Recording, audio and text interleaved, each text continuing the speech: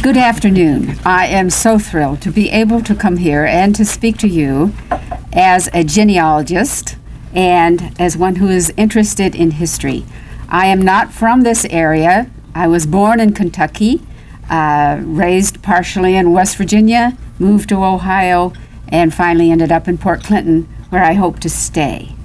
My interview is on Marie Wonnel, or Wonnel.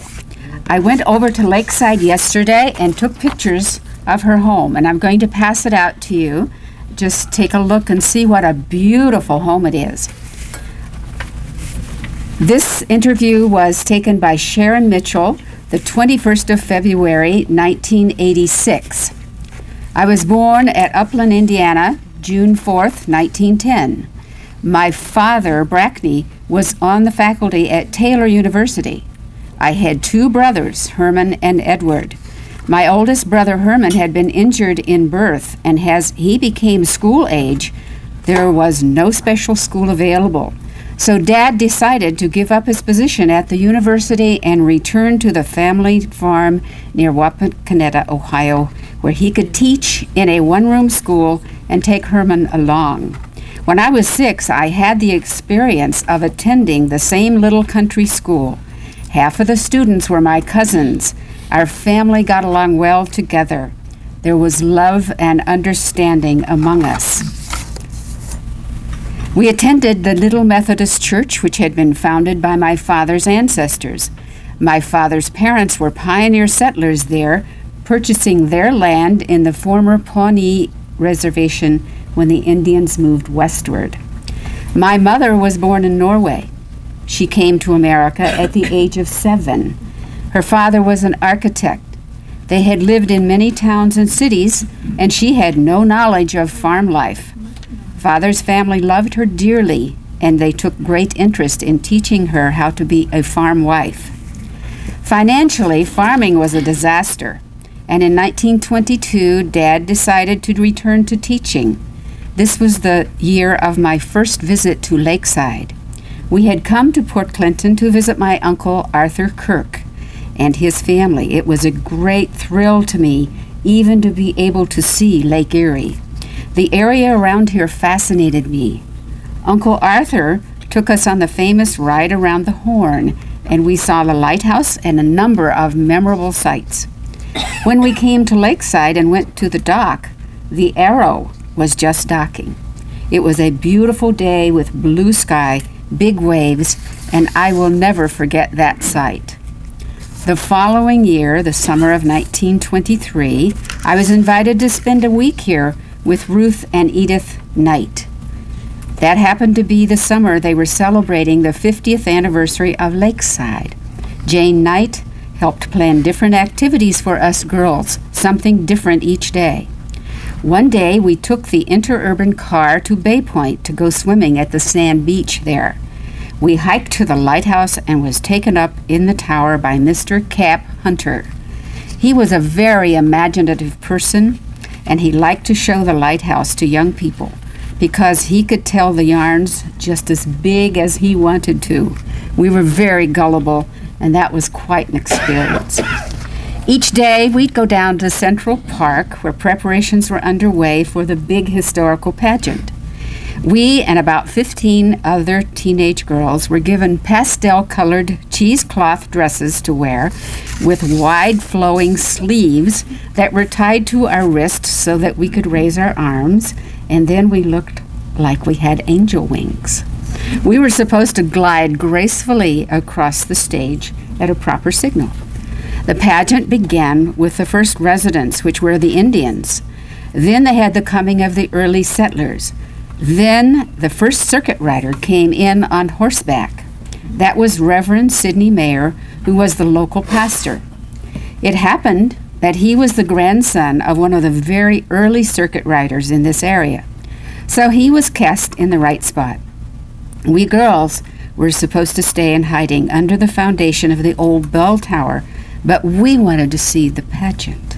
We kept coming up at the wrong time, and they shooed us back.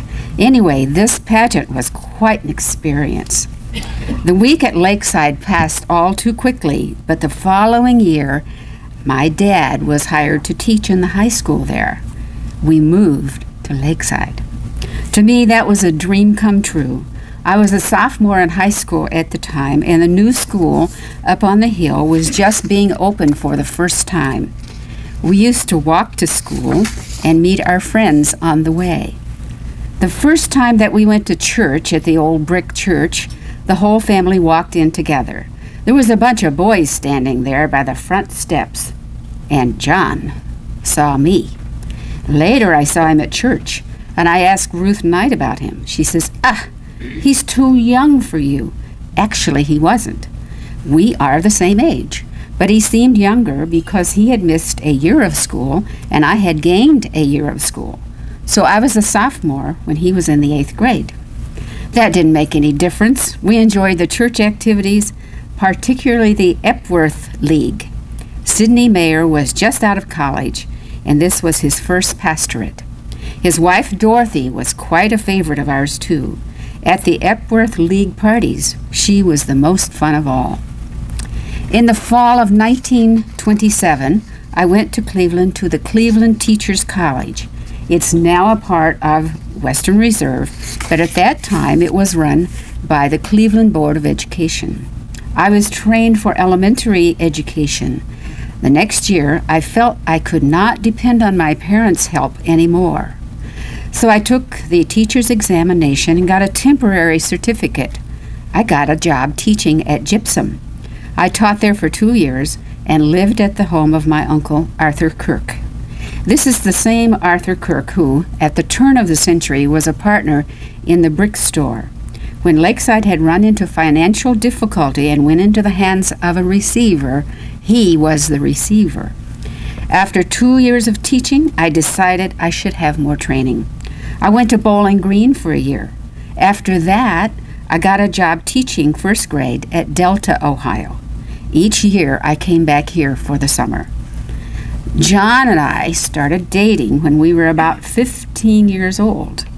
Just very casual dates, going swimming, and to the auditorium together. Neither of us really cared about anybody else. So when we were 19, we became engaged. But until 1933, we just financially could not think of being married. That year, we had postponed it so many times, we decided, now or never. In the meantime, the church has burned and there was no church to be married in. So we arranged with the Brathwaite family to be married in the sunken garden in the back of their house. One of the Lutheran groups had the custom of serving a Galilean breakfast early in the morning, with the people gathered on the lakeshore. The minister spoke from a rowboat, which was anchored just offshore. Then they served loaves and fishes. By this time, it was no miracle. Before daylight, my mother started frying fish fillets, keeping them hot in big roasters in the oven. The Port Clinton Bakery had baked rye rolls in the form of little rolls. Mother had made gallons of hot coffee, which they hauled to the shore in big lard cans. We liked to work with these groups because they were so appreciative. Now, my dear friends, I want to tell you how I feel about family history and reading such things as this. It's wonderful because it takes you back to years that we don't know much about.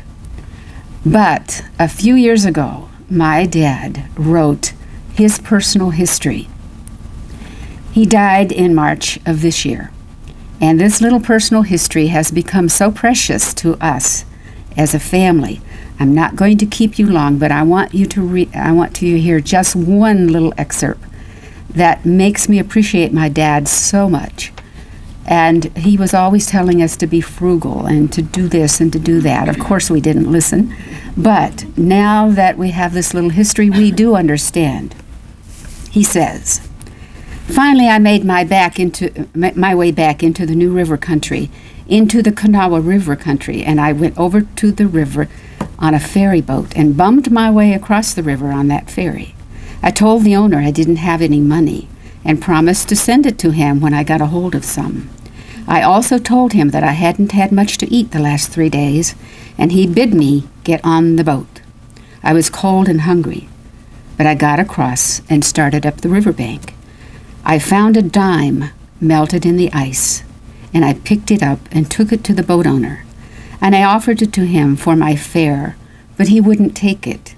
Then he told me to take it to a little store up the road and buy myself a dime's worth of cheese and crackers. They sure tasted good, just like they were sent from heaven.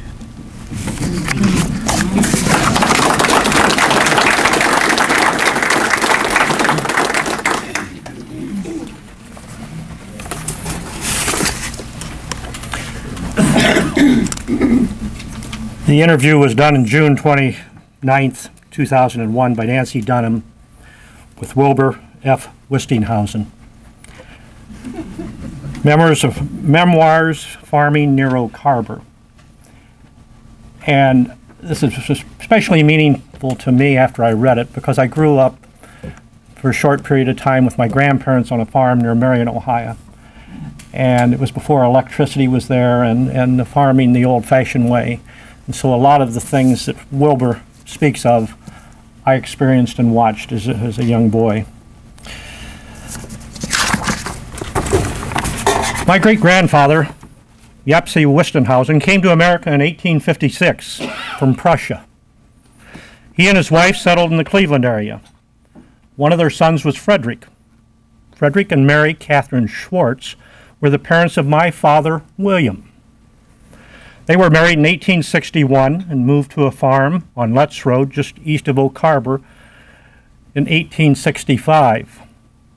I remember when I was a small boy, my father took me down the road just across the railroad track on the right-hand side. He pointed to a log house and said, "That's where I was born." He went on to say that it wasn't very warm in that house, especially in the wintertime. They would wake up in the morning and have to brush snow off the blankets before they got out of bed. Because the land was part of the Black Swamp, my dad put drain tile in the entire 80 acres. It was almost impossible to grow a good crop without drainage. In the early 1900s, they were putting drain lines in 670 feet apart. Nowadays, they're putting drain lines in 35 or 40 feet apart. Well, they ran into a bigger main, which runs into a big ditch, which in this case runs back to my house. The water ends up in Lake Erie. About 1924, my dad bought a Fordson tractor. There were very few tractors in the area, and Dad bought one of the first tractors in the community. Henry Ford built it, and when his son came in, it was in honor of his son Edsel. Today, it's just plain Ford. He bought that tractor, and it was really something. Before that, we plowed with horses. We'd plow, and it'd be hot. We'd have to rest the horses. Sometimes we'd take the horses over under a tree in the shade to rest them. Because it was not only was it hard work for the horses, but they needed to rest. But the tractor plowed 2 furrows. It didn't need to rest. After the Fordson tractor, he got into a McCormick Deering. They were called farm-alls at the time, farm-alls. A lot of them only had 1 or 2 wheels in the front, real close together, and the back ones were at a normal spacing apart. They were spaced so that you could cultivate corn with them. In those days, the corn rows were pretty far apart, and you could go down the rows and cultivate corn. They don't cultivate corn anymore, but they did in those days. Originally, we cut the grain, wheat, barley, oats, by a binder. The binder would cut the grain and put it into a bundle. The bundle was probably 18, 20 inches in diameter, and you would have to pick those up, and then you'd have to put them in a shock, probably 2, 4, 6, 8, 10, 12 bundles. Stand them on end, and then put one on top to keep the weather off the grain. It was a lot of work, hot work, always in July. After a certain time, 2, 3, 4, 5 weeks, the grain would be cured, dried in those shocks, and then we would put them on a big hay racks and haul them into the barn. and put it in a mow, and there it would lay until winter. Come winter time, a thrashing rig would come in, and then we would thrash it. In other words, we would separate the grain from the straw, and we'd always build a straw stack. It would be out in back of the barn. It would blow the straw into a stack, and you'd have a straw stack. And that's the way it was done then. The neighbors would come in, 3, 4, 5, with their hay racks. They would go out into the fields and have one man pitching the bundles up into the wagon, another man in the wagon placing them around in an orderly fashion so that they would not fall off. And you'd make a big high load.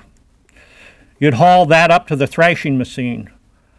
Then again, you'd have sort of a get set up outside, blow the straw back on the barn into a stack so that it was thrashing out, so that was thrashing out in the field. You probably had a dozen people in the farms you were thrashing at, and they'd have to furnish the meals. Sometimes we'd get supper and sometimes we wouldn't, but we always had a noontime meal. We'd come in tired and hungry and dirty, and they had a wash tub out in the yard, and everybody washed in the wash tub. Some of the farmers made homebrew beer and would treat the help at noontime. That time my dad bought a thrashing outfit, which means a separator. The separator includes a machine that separates the grain from the straw with a big tractor to run the separator. He bought a McCormick Deering outfit from the Habitzel Brothers Hardware. Now my sister Naomi was bookkeeper there at the time. To do that, to complete the operation, you'd go from farm to farm and thrash the farmer's grain. And to do that, we had to have something to haul our gasoline and oil, and so we needed some conveyance. So Dad had a 1915 Studebaker touring car. That was his first car. He bought that about 1915, around the time I was born. He must have been excited about my being born and thought, oh boy, we'll buy a new car. By 1924, that was getting old, so he traded the Studebaker in for a Chevrolet sedan. Of course, the Studebaker and Chevrolet were what we called stick shift on the floor. You pushed the clutch down and you'd stop. Now the Model T Dad bought operated differently. When you pushed down on the pedals, you'd go. The gear shift, you push on the pedals, you stop. Well, Dad could not learn to drive that thing. He went through several gates. He'd drive up to the gate, want to stop, and open the gate. Instead of stopping, he went right through the gate and broke down the gate down. Well, he did a few of those, and he said, I can't learn to drive that. But you know, I was 9 years old. I could drive it, so I drove the Model T. So I had to go along with him thrashing to drive the Model T. He bought that Model T touring car. He took the back seat out of the Model T and built a box in its place. And we had what you call today a pickup. It was a neat outfit, no top of course. So Dad and I went thrashing. I was the engineer then, and that was my job.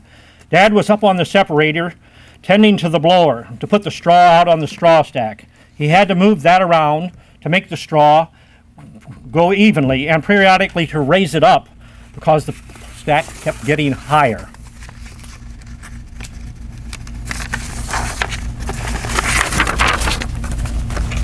So he did that for years, 4 or 5 probably. Thrashing operated depended on the weather. It rained a lot, you had a problem. You had to wait until it dried. Well, this run season it rained a lot. It kept raining and raining and raining, and occasionally you'd get to a day when it was dry enough to thrash. Then all the farmers would come over and say, Dad, can you come over and thrash my grain today? Well, there was no way you could do that. You had to do it in an orderly fashion. We would go down the road from farm to farm and do the thrashing. Well, they kept begging him and getting on him, and finally he couldn't take it anymore, mentally, and so he bought another thrashing rig, another separator, and another big tractor. That was a Red Rover separator and a Lawson tractor. We had 2 machines, so Dad hired another man who was real good.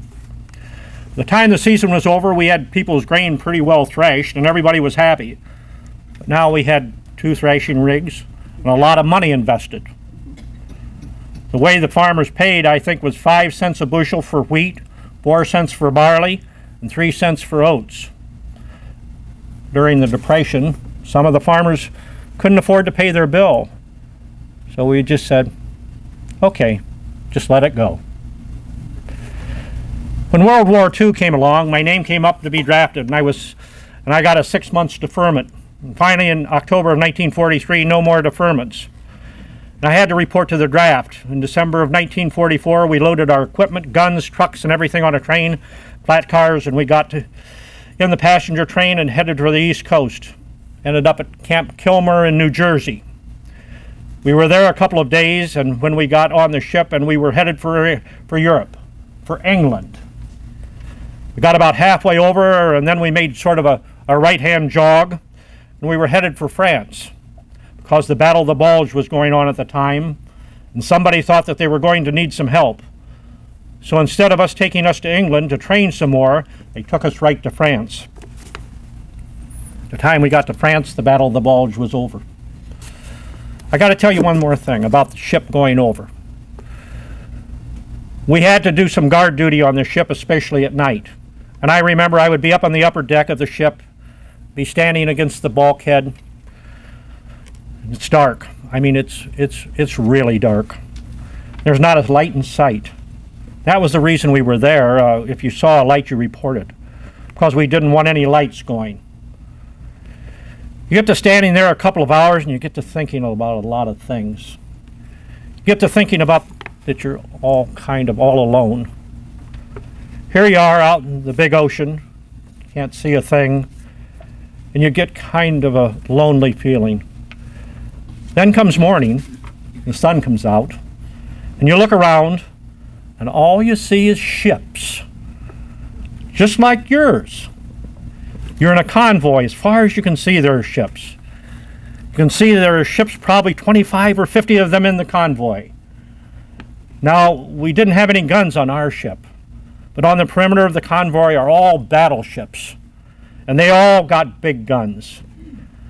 They're all out there in case you're being attacked by the Germans, and they're going to protect you. But you get an entirely different feeling from what you had that night before. You're not all alone out there. All you can see are people just like you. And it's a good feeling.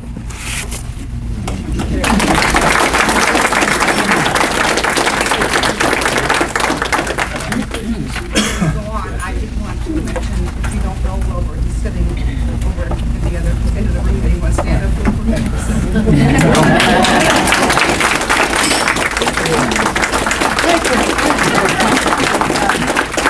It's kind of fun doing that interview, and I appreciate it, and I thought it was pretty interesting.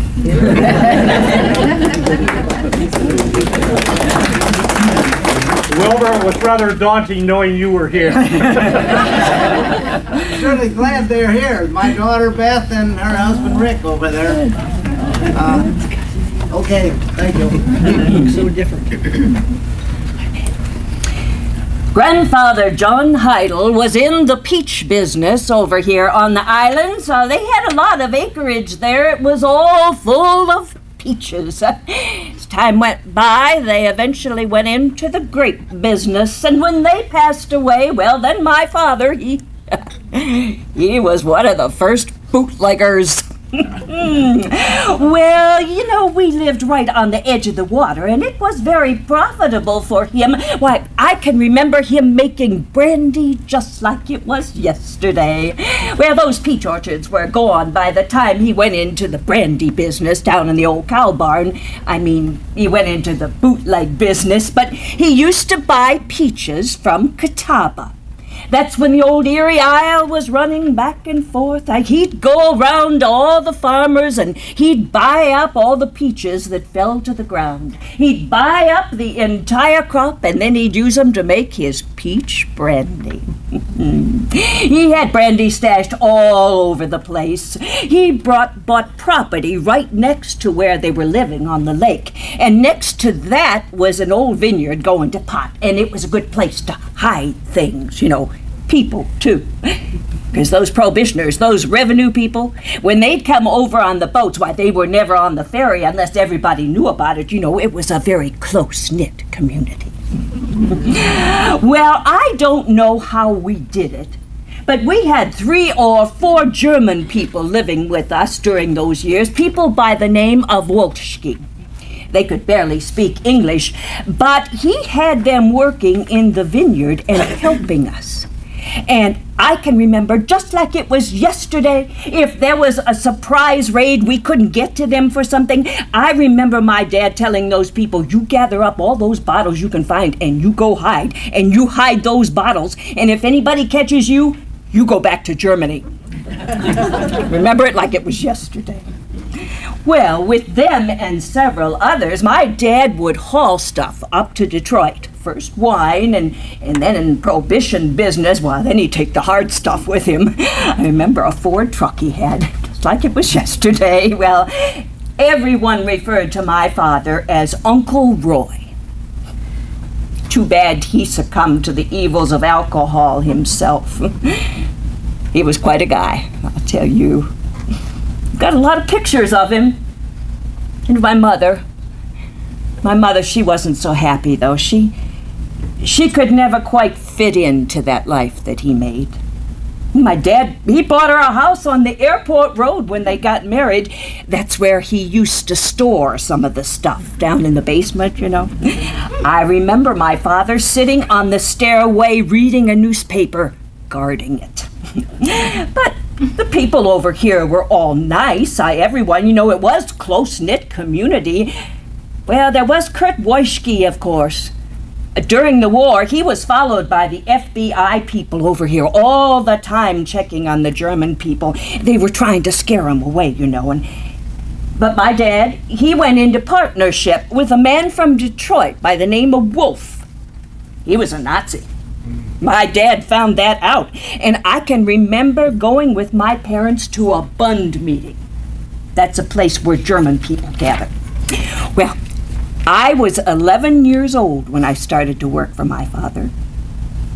I believe he was telling me things he did at his age, and when he was my age, he expected me to do the same kinds of things. Well, I watched my dad make illegal liquor. In fact, we had a lane, and I remember when he was in the process, I'd be at the end of the lane, and if anyone showed up, I would alert him. We'd use hard coal during the day when he was processing the brandy because its burn was smoke-free, and then soft coal at night when you could see the smoke. Just little things like that. Little things I remember about growing up. Of course, when Prohibition ended, he made arrangements to buy the Schul house. Made a tavern out of it. I remember he and Jim Polis and the Heidel brothers bought it. Of course, they served only beer and wine at the time.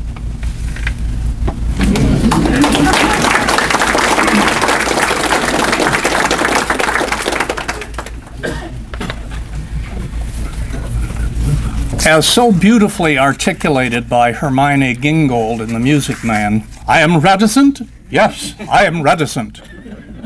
And I'm reticent because I'm the only one that's being forced to read their own material. And I want you to know that I consider that a very special form of purgatory. This interview was given February 20, 2002 to Sally Williams, and I thought at the time it was given under the sacred seal of confession. But it wasn't. Life in Port Clinton. My father was of an old-line English colonial stock, and not only claimed to be, but was in fact a descendant of William Brewster, who came on the Mayflower. My mother, on the other hand, was a lovely lady, but a very hard-nosed Southern German Roman Catholic. And she always used to say to Dad, well, you think your folks came on the Mayflower, but I know mine came on a cattle boat from Schleswig-Holstein. Now there's an internal inconsistency there because Schleswig-Holstein's up near Denmark and the folks came from near Switzerland. But now I want to talk about my recollections of Port Clinton. I was born at what was called the Pool Hospital.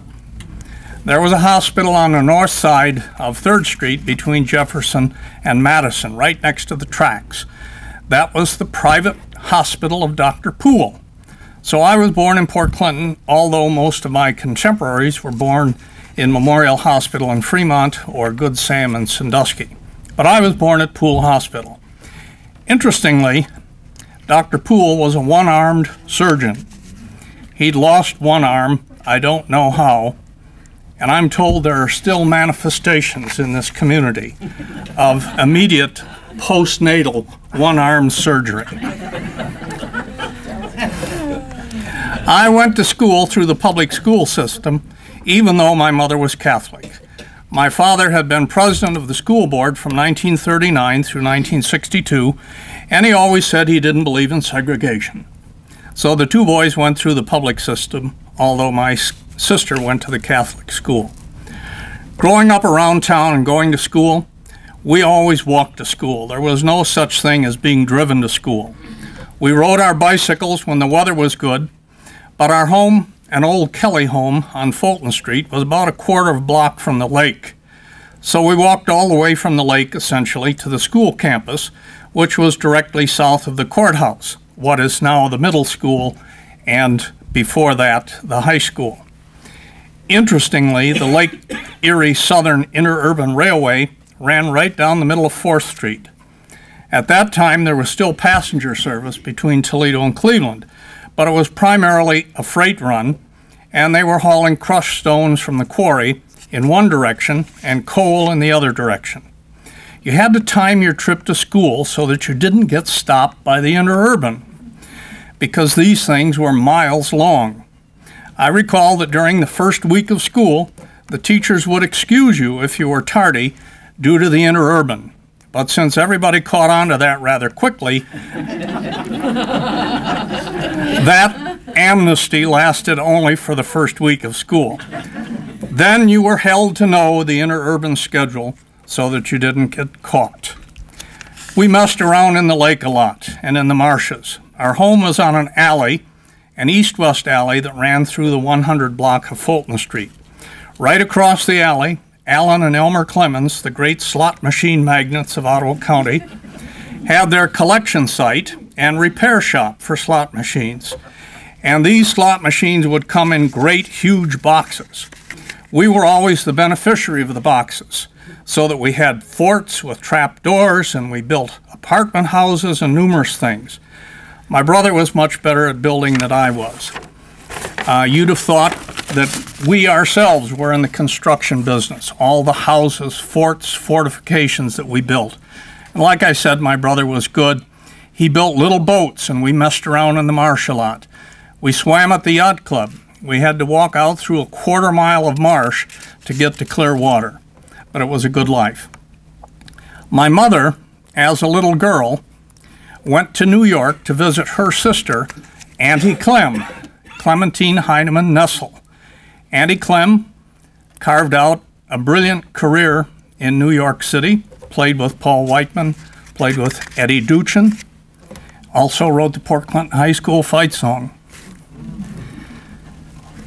Auntie Clem would take her younger sister to the speakeasies in Greenwich Village, and every time these speakeasy operators learned that Mom was from Port Clinton, they'd say, "Oh, you're from Port Clinton. We get all our stuff from Port Clinton."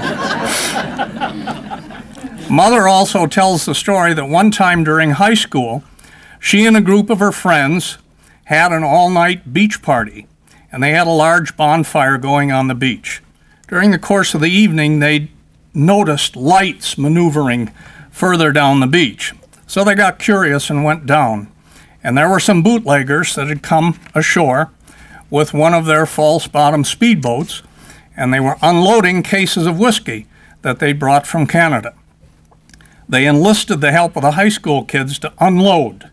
And kids being innovative, they would take 2 cases to the truck and 1 into the woods. So that after the bootleggers left, the party got very interesting. I'll tell you something about my mother growing up in Port Clinton. Every year, the Manelli Brothers Circus would come to Port Clinton, a traveling tent show, horse-drawn wagons, the whole thing. And the Manellis would always stay with Grandpa Heinemann. Now, they had a little boy in the Manelli family, and his name was Vincenzo. He was my mother's age, and they always played together and were really good friends. They always, I was told, looked forward to every summer coming back to Port Clinton so that they could get together and play. Of course, that's Vincent Minnelli, Judy Garland's husband. And thus always our good times on the North Shore.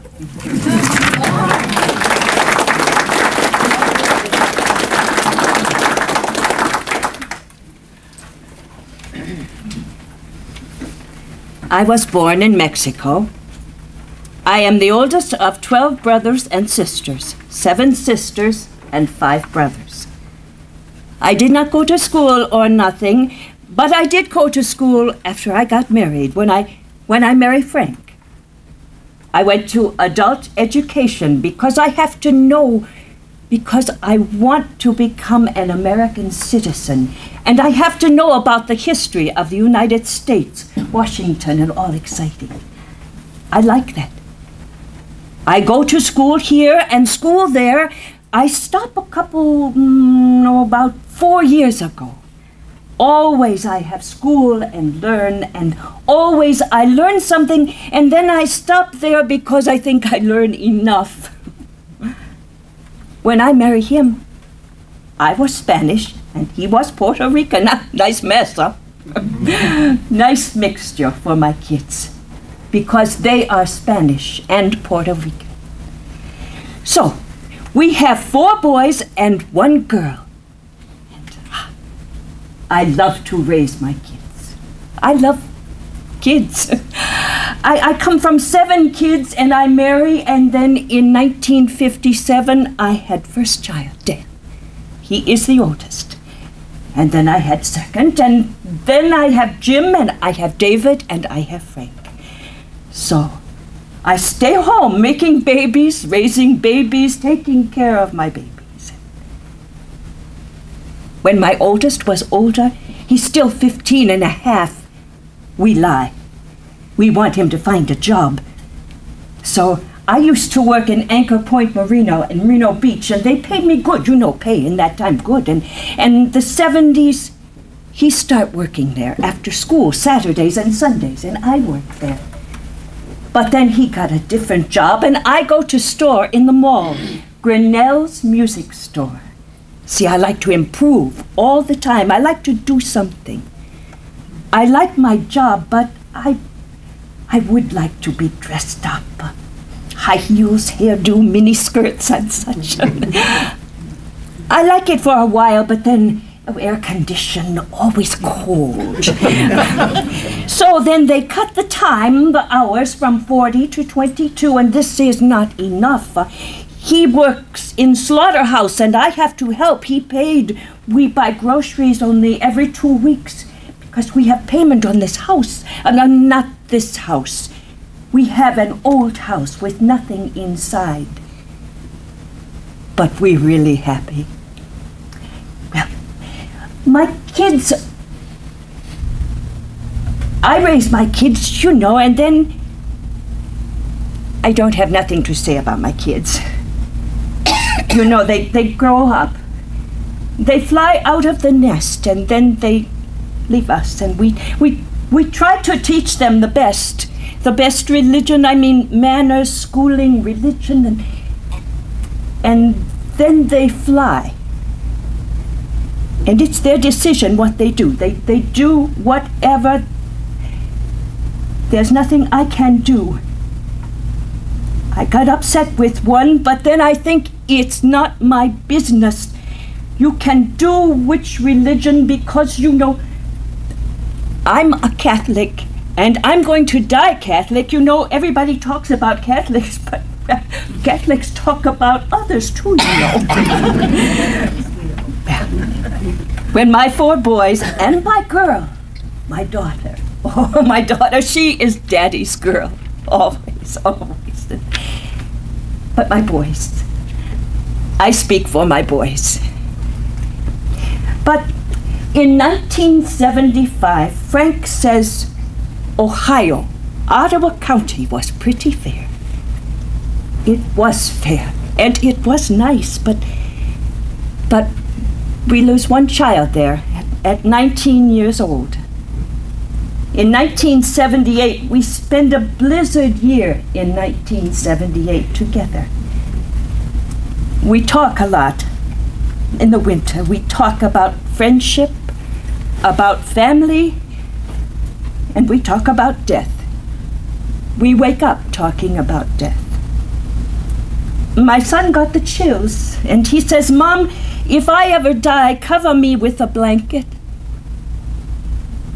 He died in 1978, June 11th. I cover him with a blanket. It was really hard, real hard. I go on now. Like at home, I don't do nothing. So, from Grinnell Brothers Music Store, I jump in another job part-time. I work for Grinnell's, and I work for Lakewood Greenhouse. But I don't like this shop, Grinnell's. I like better the greenhouse. Flowers deal with soil, you water them and all that. In 1973, I start full-time in Lakewood Greenhouse. I am 67 years old, and I am retired, but I work full-time. I carry my insurance, I carry my retirement. The company pays so much, and I pay so much, and they grow up, you know.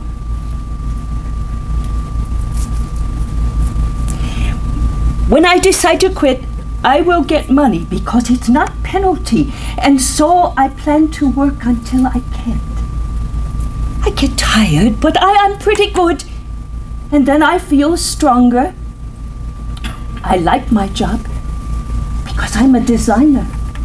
I go to school 13 weeks here, 13 weeks there, and go here, go there, learning how to deal with flowers, how to plant, and I know a lot about agriculture, and then to know I love my job because I'm on my own. I make decisions. I make productions for sales for all Kroger stores, all whole state of Ohio, and up into Indiana, where they go in Indiana. Pretty good, huh? And like I said, school here, school there, but I like to progress, and I like to do something all the time.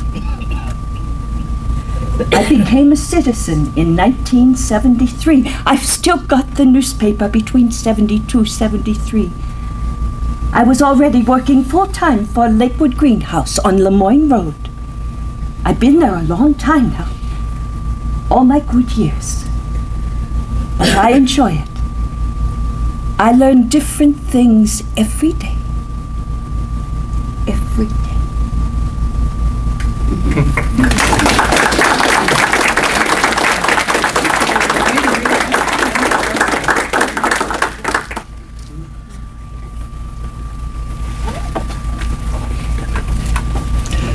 How is our time going?